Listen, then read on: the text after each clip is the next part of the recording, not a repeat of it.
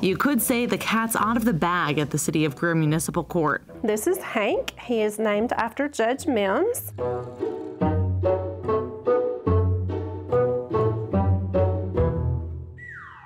Hank lives at the court and has free roam everywhere except the actual courtroom. He lives here 24/7. I have employees here almost 24 hours a day, Monday through Friday. It was an effort by the court staff to bring something positive into their workplace. Good boy.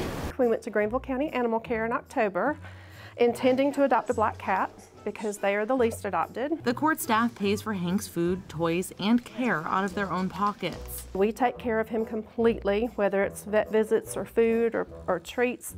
Everybody's got a blanket and a box of treats on their desk for him. And Hank takes care of them right back. He seems to know when someone's having a bad day, and that's the desk he'll perch on.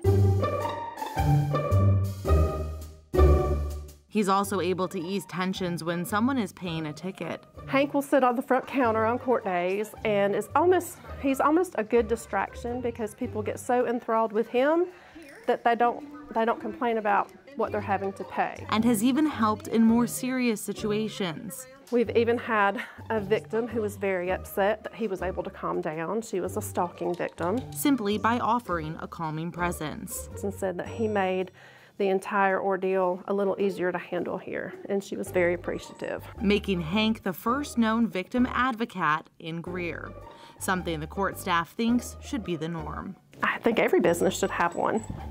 He's a great addition to our team.